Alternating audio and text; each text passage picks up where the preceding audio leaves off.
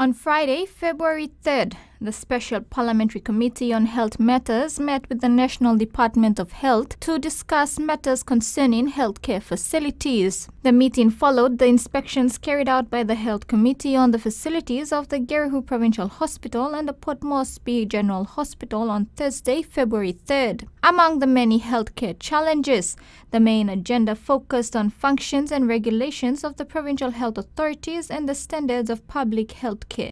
Provincial said we are here to collaborate and to empower you. So we are partners.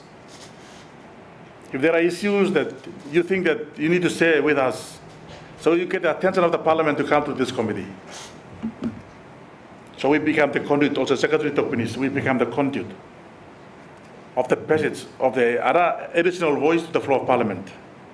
Held at the State Function Room of the Parliament House in Waigani, the meeting was attended by Health Secretary Dr. Osborne Liko, PMGH Chief Executive Officer Dr. Paki Molumi, and National Capital District PHA CEO Stephen Yeni, among other relevant health professionals. Immensely, BHA senior management team stand ready to support your committee by ensuring that you receive the appropriate support in terms of whatever information that you wanted from us.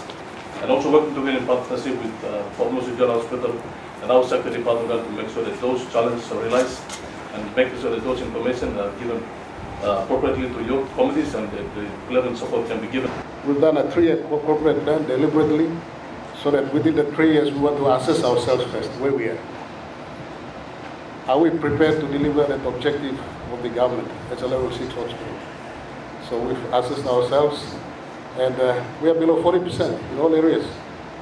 We have to improve that so that our target is by June, so that when you do the next accreditation, that will be an external accreditation. The team is working on it.